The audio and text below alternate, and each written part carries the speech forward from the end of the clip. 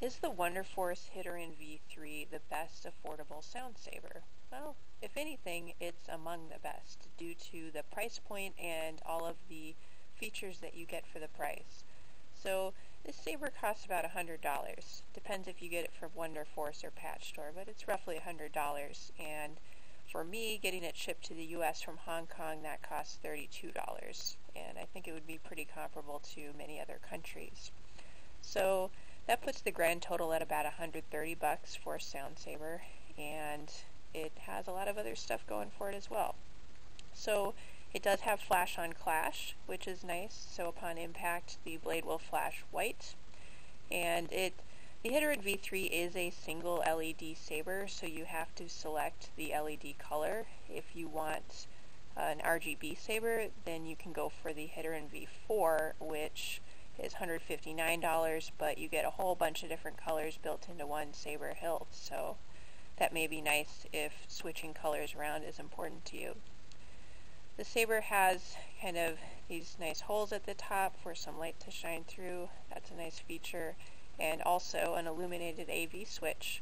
And with some of the other saber companies, a feature like this is an upgrade, and this one, it's just built in standard with the hilt.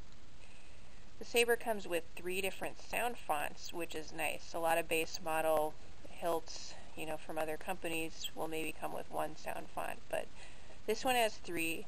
One is kind of a light side font, one's a dark side font, and one is kind of an off-the-wall font. So I don't quite know how to describe the third one, but you can check out some of my other videos to listen to those fonts.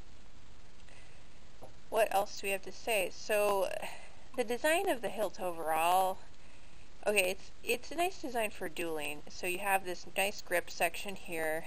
The look overall, it's really not much of a display piece. I wouldn't say it's like super attractive as a hilt, but it gets the job done. It's very practical, and a lot of the design elements are with dueling in mind and not necessarily for, to win the beauty prize contest of the lightsaber hilts. But that's my take on it. There's also a mute function on this hilt too, by the way, which you probably should have noticed because I have the lightsaber on, but it's not making a bunch of noise. So mute function is always nice. I know for me, I don't always like to have the sound on the saber on, so I like that.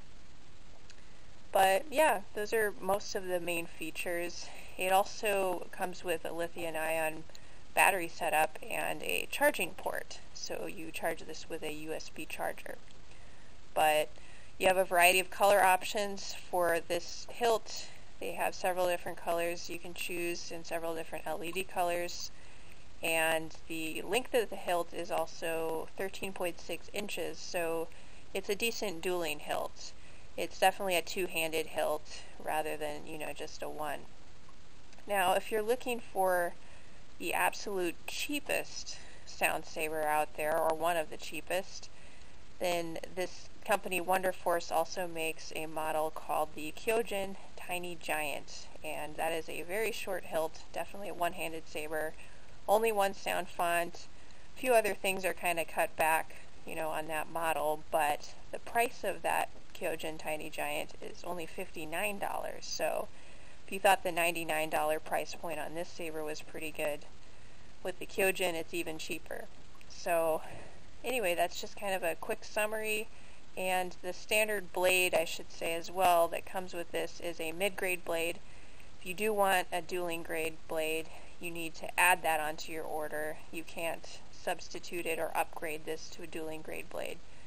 Unfortunately, they're not set up that way, so you'd have to add it on.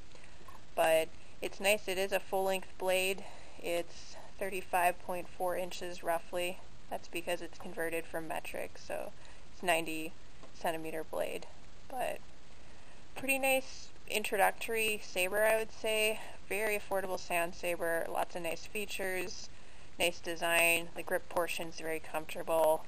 There's really a lot going for it. That said, whenever you spend a certain amount of money, like around $100, you can't expect that saber to be as good as like a top-of-the-line hilt. So you always make sure your expectations are in line with the money that you spend, but even so, there are a lot of features packed into this, so I thought it's a pretty decent saber, but feel free to check it out. I'll link to some places you can get it. You can get it either from Patch Store or WonderForce.